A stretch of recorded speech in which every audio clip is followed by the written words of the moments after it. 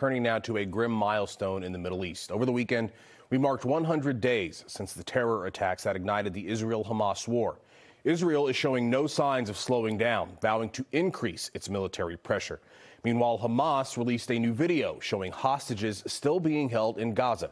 NBC 10's Raul Martinez has the details. There was yet another attack overnight on American forces in the Red Sea. Iranian-backed Houthi militants from Yemen firing a missile towards an American destroyer. It was shot down, according to the Pentagon.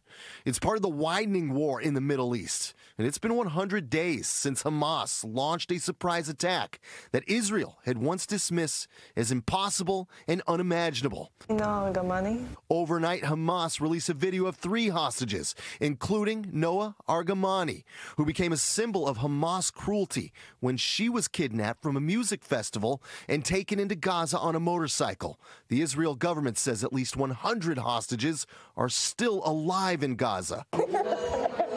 The fate of the youngest hostage, Kafir Bibas, and his family remains unclear. Kafir, kidnapped along with his mother, brother, and father, turns 1 this week. I want this to be over, really.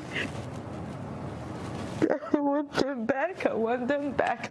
The 2.3 million Palestinians in Gaza have gone through 100 days of living hell since the Hamas massacre. Around 24,000 have been killed by Israeli strikes, according to the health ministry ran by Hamas. Israel says it takes great care to warn Palestinians before carrying out attacks and says Hamas uses civilians as human shields. Gazans say since they can't leave the area, even while it's under attack, they are all, by definition, human shields.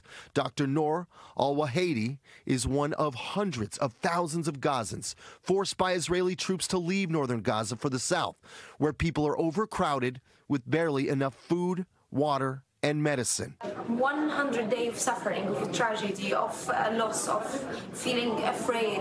Raul Martinez, NBC 10 Boston.